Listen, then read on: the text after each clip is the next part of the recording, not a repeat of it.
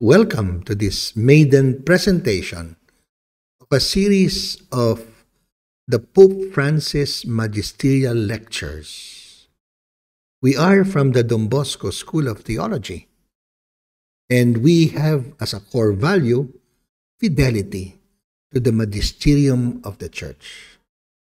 What better way of living out our value than to have pastoral insight to the many encyclical letters and apostolic exhortations of the Holy Father, so that the world, particularly our Filipino society, may come to realize the importance and significance of his concerns.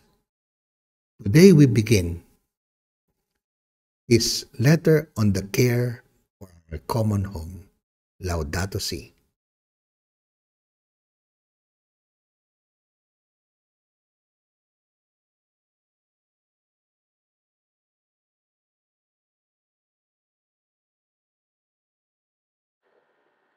Our speaker for today was born in Italy on November 23, 1942. He was ordained priest on April 27, 1974. He became the spiritual director of Don Bosco Makati on July 1974. Then after 3 years, he was assigned at Don Bosco Mandaluyong, where he served as its rector for 8 years. In 1985, he was appointed as novice master in Don Bosco, Canlubang. In 1987, he became provincial superior for 8 years before being assigned as director of the seminary in 1993. He stayed and served for a year in Mary Help of Christians, Parañaque, before he was sent to Papua New Guinea in 1997. He was appointed bishop of Alutao from 2001 to 2010. He became delegate as coadjutor Archbishop of Rabaul in 2011 and served as Archbishop of Rabaul from 2012 until 2020. Archbishop Panfilo is known as the Island Bishop. In the 2 dioceses he took care of, namely Alutao and Rabaul, he visited, served, and assisted the faithful in many ways. He did his best to reach out to the natives by proclaiming the Word of God, celebrating the sacraments, and building the Christian community. True to his motto, Duc in Altum, or set out into the deep, some of the provinces there are located in the deepest depths of the jungle and in the highest mountains.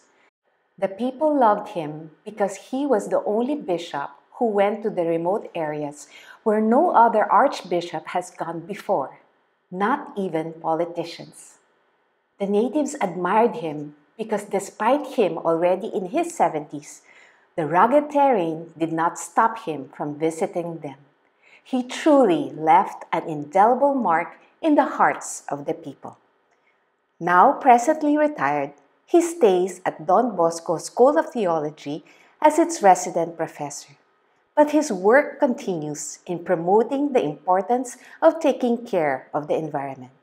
Brothers and sisters, let us all welcome our speaker for today, Archbishop Francesco Panfilo. Okay. On the 24th of May 2015, Pope Francis issued his encyclical letter Laudato Si. In response to that encyclical letter, on the 15th of August 2015, the solemnity of the Mary assuming to heaven, I wrote a pastoral letter to the people of the Archdiocese of Rabaul on how to implement in practical ways the Laudato Si. And so here is the content of this pastoral letter. A call to respond to the encyclical letter of Pope Francis Laudato Si on the care of our common home. The purpose of this pastoral letter is not to present in details the latest encyclical letter of Pope Francis on ecology and the care of our common home, but to respond in very practical ways to what the Pope has written. Encyclical letters, apostolic exhortation, and/or messages from the Holy Father are not meant to be documents to be published, read, and later forgotten. They are given to us in order to help us orient our lives in the way God wants us to live. In general, the encyclical letter Laudato Si, in English is Praise to be you, my Lord, was well received by believers and unbelievers alike. The unhappy ones were mostly big business groups and multinational companies that operate in developing countries, like, of course, at that time I was in Papua New Guinea, but we could also say Philippines or any other developing countries, where they make huge financial gains at the expense of the environment and the local population. At the heart of the Pope's reflection is the question, what kind of world do we want to leave to those who come after us, to children who are now growing up? And we need to ask ourselves other pointed questions. What is the purpose of our life on this world? Why are we here? What is the goal of our work and of all our efforts? What need does the earth have of us? The answers he suggests call for profound changes to political, economic, cultural, and social systems, as well as to our individual lifestyle. Many things have to change course indeed, but it is we, human beings, above all, who need to change. We lack an awareness of our common origin, of our mutual belonging, and of a future to be shared with everyone. Pope Francis wants to impress on everybody that integral ecology is not only care of the natural world, but it also implies justice for the poorest and most vulnerable people. Only by radically reshaping our relationship with God, with our neighbors, and with the natural world, he says, can we hope to tackle the threats facing our planet today. There is an inseparable bond between concern for nature, justice for the poor, commitment to society, and interior peace. These are all connected one with the other. The Bible makes it very clear to us that everything is connected. Concern for the environment thus needs to be joined to a sincere love for our fellow human beings and an unwavering commitment to resolving the problems of society. We need to strengthen the conviction that we are one single human family. This is a quote from Laudato Si number 52. All believers, but most especially the leaders of the Church, must constantly feel challenged to live in a way consonant to their faith and not contradicted by their actions. They need to be encouraged to be ever open to God's grace and to draw constantly from their deepest conviction about love, justice, and peace. In the Apostolic Exhortation Evangelii Gaudium, Pope Francis wrote, And this is a very interesting quote. I quote, "I want a church which is poor and for the poor. We are called to find Christ in them, to lend our voice to their causes, but also to be their friends, to listen to them, to speak for them, and to embrace the mysterious wisdom which God wishes to share with us through them." And so, convinced as we are that the earth is our common home, and all of us are brothers and sisters, we need to ask ourselves, how can we as church, in very practical ways, care for our common home and be a church that is poor and for the poor? Perhaps here I would like to say that when I was reading this encyclical letter, I had a piece of paper near me.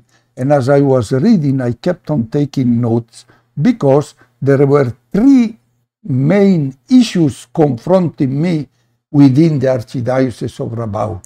And I felt that we needed to implement this encyclical letter in very practical ways. And so here we are, trusting in God's love and providence, and in the cooperation of believers, the Archdiocese of Rabaul is committed to the followings.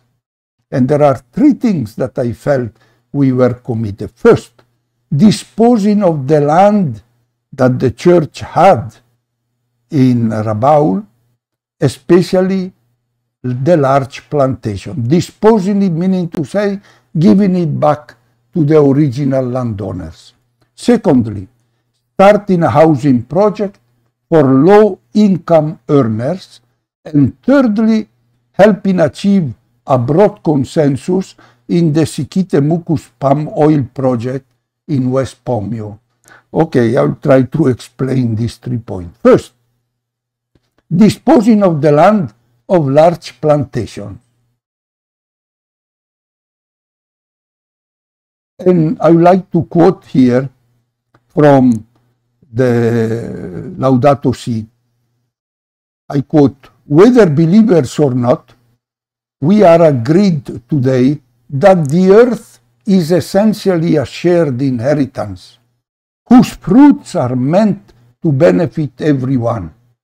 For believers, this becomes a question of fidelity to the Creator, since God created the world for everyone." This is Laudato Si number 93.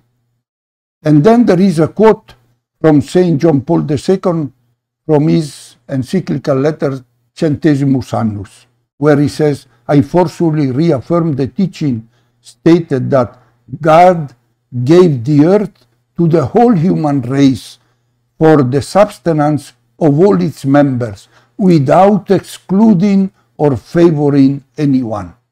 Centesimus Annus number 31. Now, the Church is not against the return of its land to the people. In fact, I am talking now about the Archdiocese of Rabaul.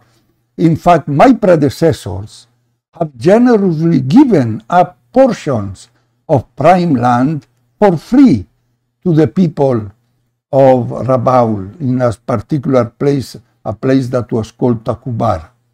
At the beginning of the 20th century, Bishop Louis Coupé was the first bishop of Alotau, an MSc bishop, gave to the people of Tacubar portion 9104, that was called Kunakunai land, amounting to 21.2 hectares.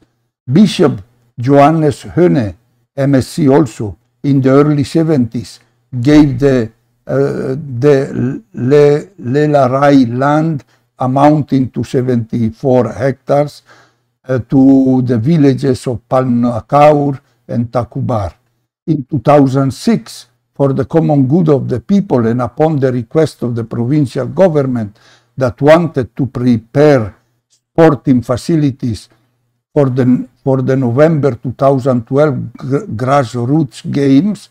Archbishop Karl Hesse was my predecessor, sold to the East New Britain provincial administrator 21.78 hectares of portion 302 Tacubar for 1.4 million kina, which is equal to 6 kina 42 per square meter. You must know that this is really prime land, beautiful land. In the same year, 2006, Archbishop Karl Hesse, MSc, distributed for free to the following wards, Ramale, Bitagali, Blivuan, and Caballeo, for part of portion 302 amounting to 160 hectares. In 2007, to the Tacubar people, he gave portion 4174 amounting to 20 hectares. Finally, in 2011, again, to the Tacubar people, he gave part of portion 302 amounting to 20 hectares. Of course, you can understand that there was quite a lot of land, and this is precious land because you must know that in 1994, in September, there was a twin volcano eruption in Rabaul that destroyed Rabaul, beautiful town. And so the population of Rabaul moved to Cocopo, where there were the plantation of the archdiocese. And so those plantations became residential areas and very precious land. So, okay, now is my turn. I am the Archbishop. The Archdiocese of Rabaul, therefore, is willing to give up its land, especially its large plantation at the time, this was 2015, for a minimal price to the people. I have to say here that as the time passed from 2015, by 2017, we decided to return the land for free. Okay. Anyway, yet it seems to be difficult to do so. So, in other words, as soon as I became Archbishop of Rabaul, I made it clear. I became Archbishop of Rabaul on August 2011, and in October, 7 October, the feast of Our Lady of the Holy Rosary, I wrote, I had a press release when I made it clear that the church wanted to return the land of big plantation, big land to the original landowner. The question, but I said, from the very start, it became difficult to do so. Why? Because some people hold on personal interests or on the belief that they are the owners of the land rather than the stewards, and they want to exclude others whose ancestors were living on the same land. So, in other words, there were about 4 tribes that came to me claiming to be the original landowners. So I said, hey, let us get together.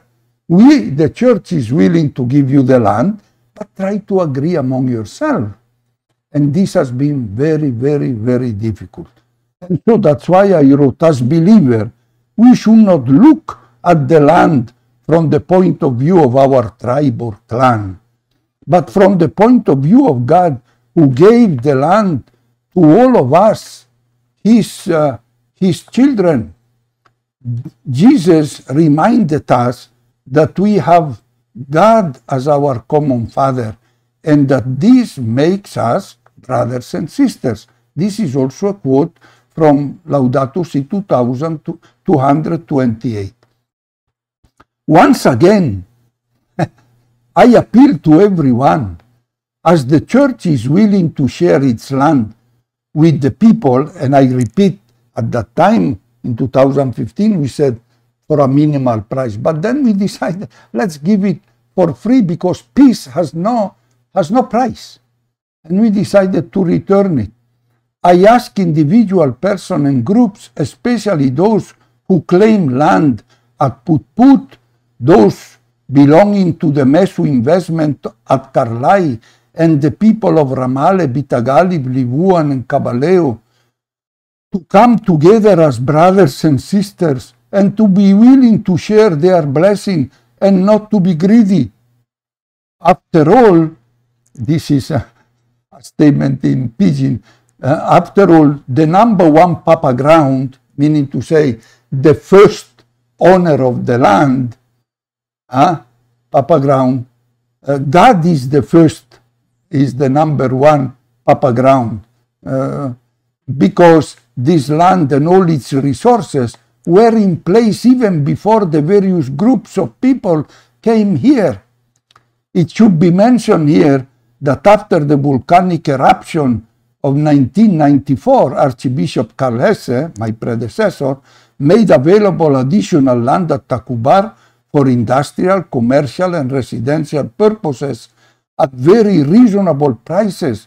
This was done for two main reasons. Number one, because most businesses that came from Rabaul had lost everything in the volcanic eruption. And secondly, because those enterprises would offer the opportunity to work for many people. Since the emergency is no longer there, because these enterprises, they established themselves very well, at Tacubar, presently at Tacubar, the Archdiocese is charging rental fees which might be higher than before, but still supportive of small and medium-sized businesses. In addition, the Archdiocese is trying to ensure that priority allocation at Seaview is given to local people. In other words, since the land belonged to the church, and so also because as our Archdiocese is a big Archdiocese, so we needed some resources to run the Archdiocese, and that was our only, let's call it, our only income.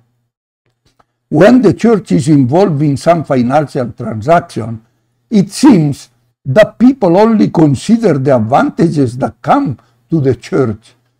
In this regard, it is important to remember that as far as Tacubar Industrial Estate and Seaview are concerned, the Archdiocese is financially committed to work together with the Urban Council and the provincial government to address the infrastructure issues.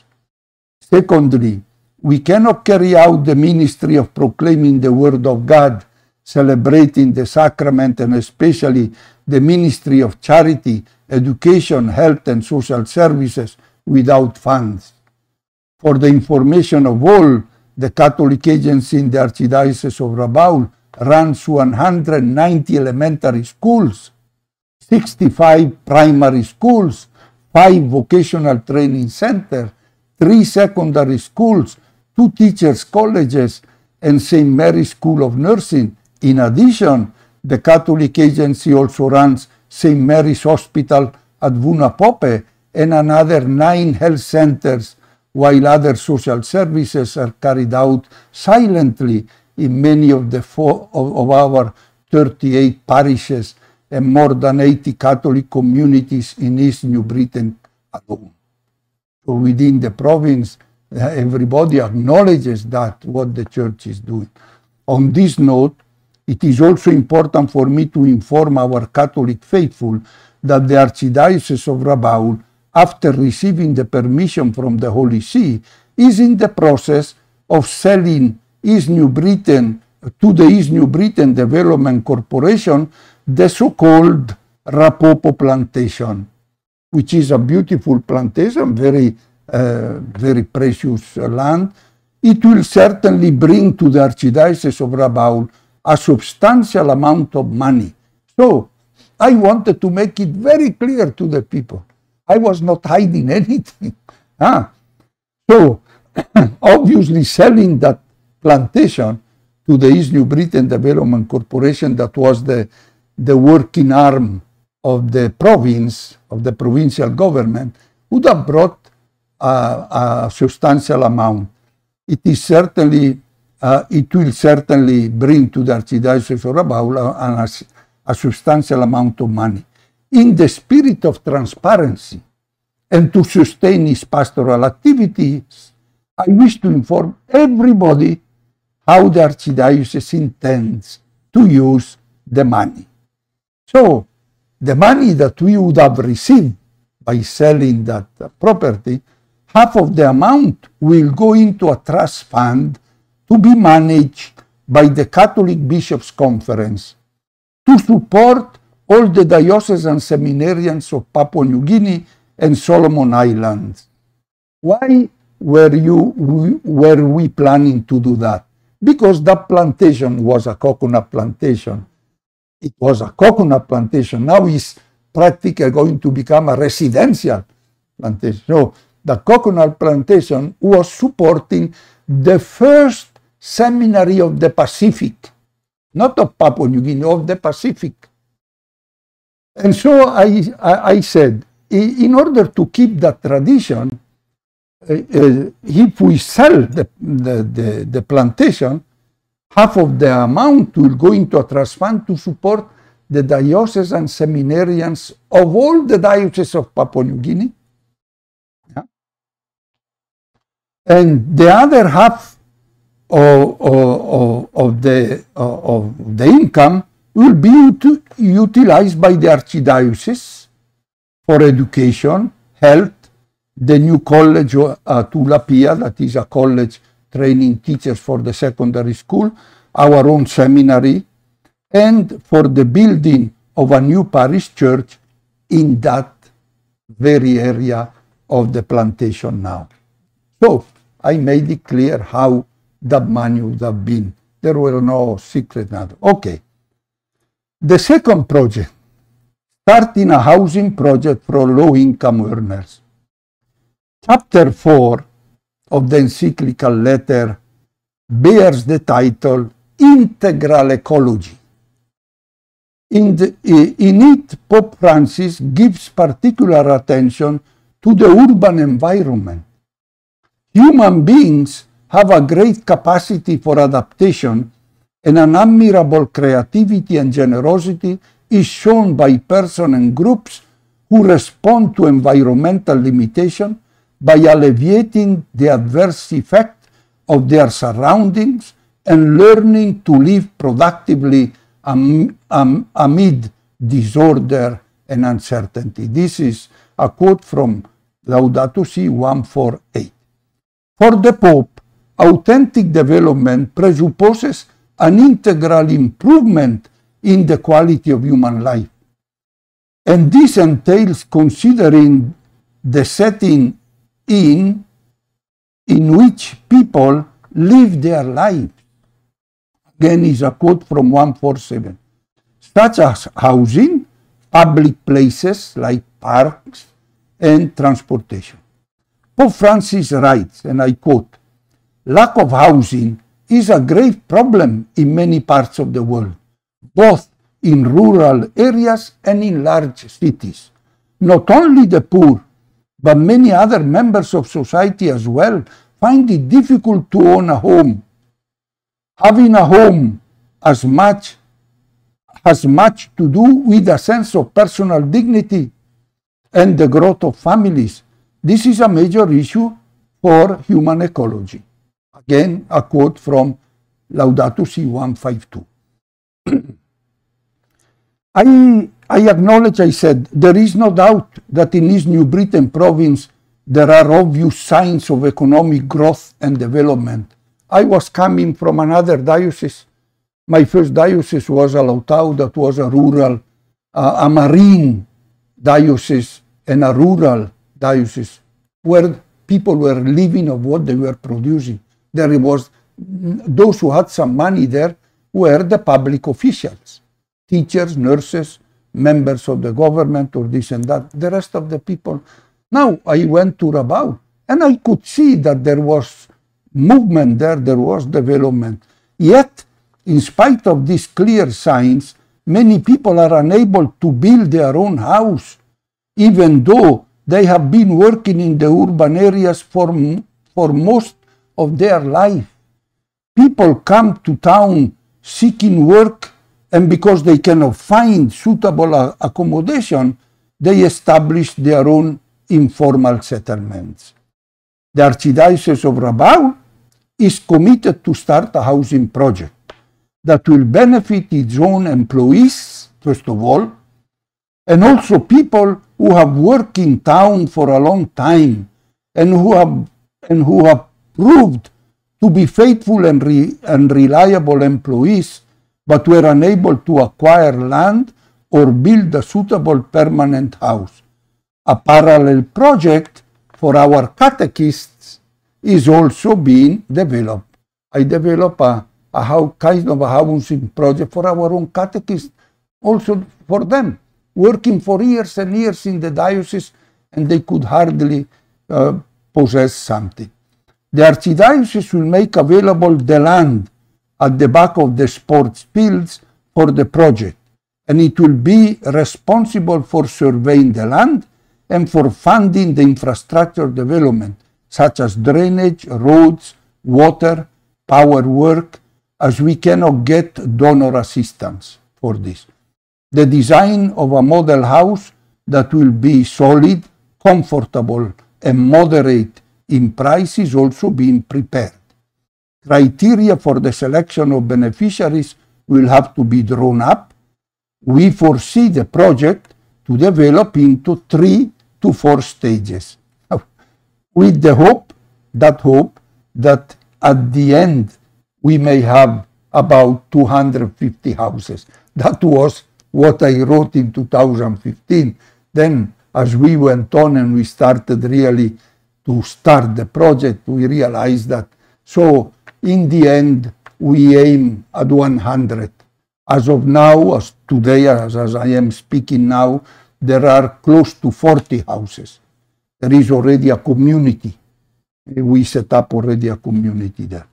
In addition to housing, there is also the need to protect those common areas, visual landmarks and urban landscape, which increase our sense of belonging, of rootedness, of feeling at home within a city which includes us and bring us together. Also, this is a quote from Laudato Si 151.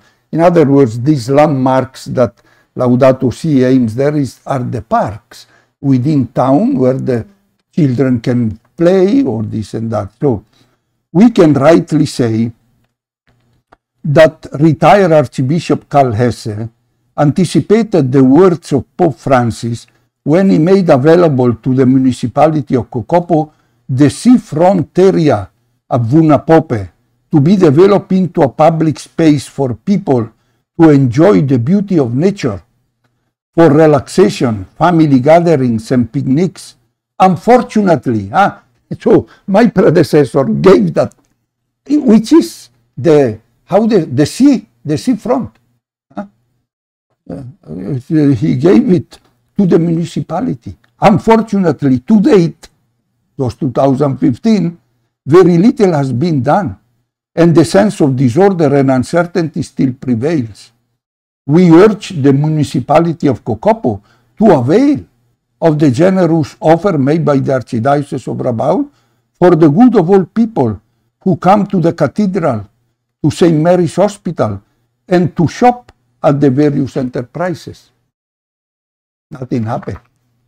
Okay. All right. The third, helping achieve a broad consensus in the Sikite Mucus palm oil project in West Pomio. Chapter 5 of the encyclical letter addresses the question of what we can do and must do, especially in regard to business ventures and large projects that affect the land. For this to happen, dialogue and action, which would involve individuals and groups, is essential. For example, when large projects affecting land are proposed, and now I quote Laudato Si 146, it is essential to show special care for indigenous communities and their cultural traditions. They should be principal dialogue partners. For them, land is not a commodity, but rather a gift from God and from their ancestors who rest there, a sacred space with which they need to interact if they are to maintain their identity and values, unquote. This is true, especially in Papua New Guinea, where the land belongs to the people and the people belongs to the land. And in the land, there are sacred places for them. Cemeteries, for example, or other places where they believe in some spirit or this and that. As regard to business proposition or agreements, Pope Francis has this to say. And then here I made a long quote from Laudato Si 183, but it's very important. Environmental impact assessment should not come after the drawing up of a business proposition or the proposal of a particular policy, plan, or program. This kind of assessment should be already prepared before.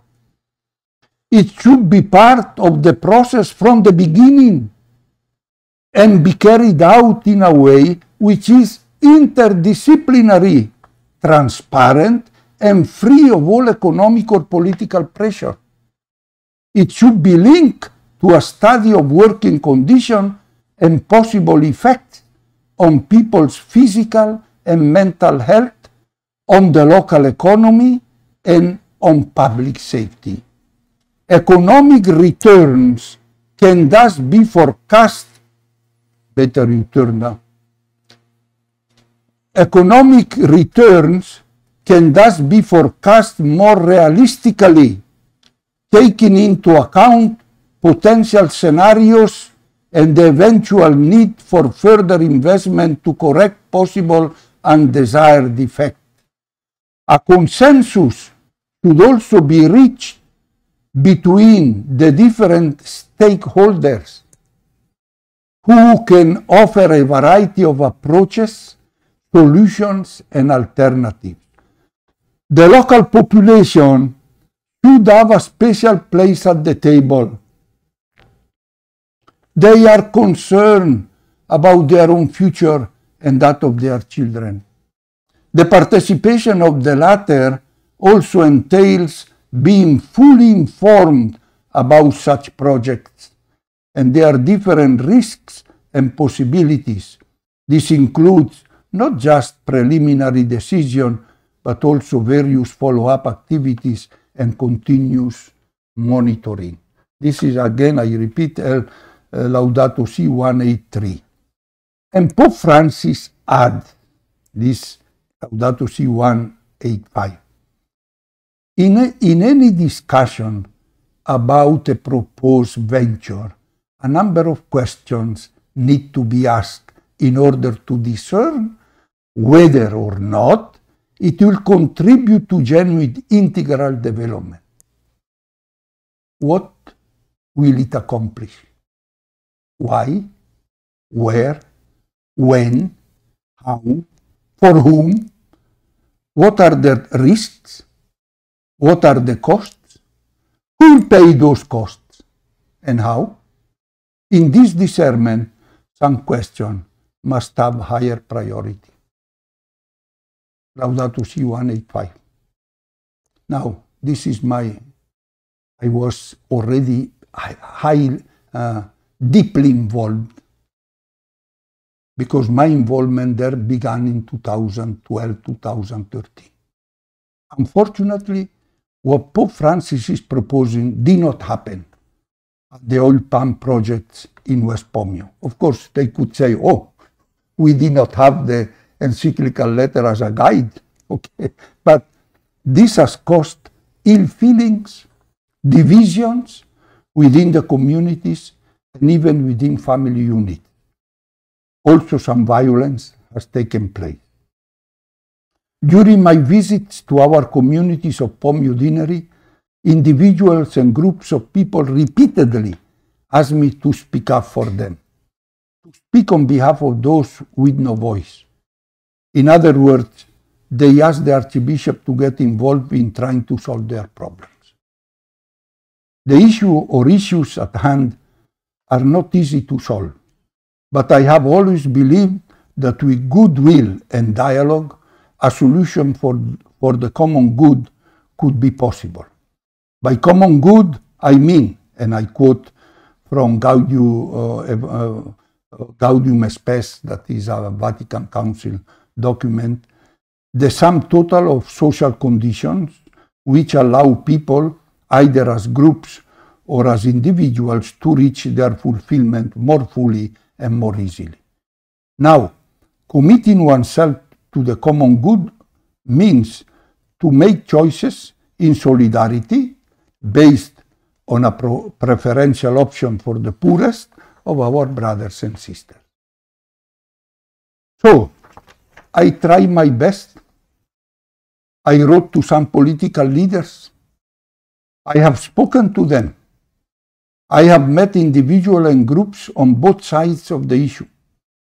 In the end, I have come to the conclusion that the solution can be found in a new lease agreement, that even though it comes after the environmental impact has taken place, it could still bring about authentic development and an integral improvement in the quality of human life.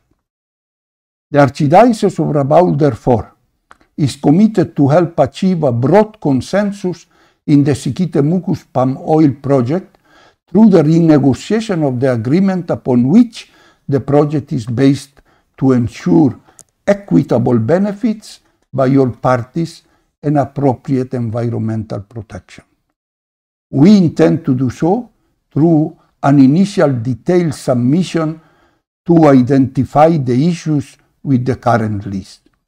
This will form the basis for drafting a new lease agreement that is transparent and free of all economic and political pressure. Once the agreement is drafted, it will be presented to the local population and explained in all its legal details so that a consensus could be reached for the good of all. I know that it might not be easy to achieve a broad consensus. For this reason, I appeal to everyone to put aside personal interest and think about the good of all, especially of our children. What kind of world do we want to leave to those who come after us?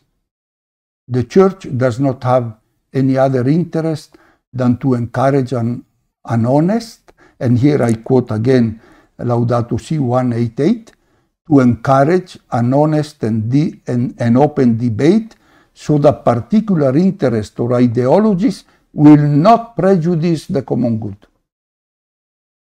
And then, as a conclusion of the pastoral letter, I reminded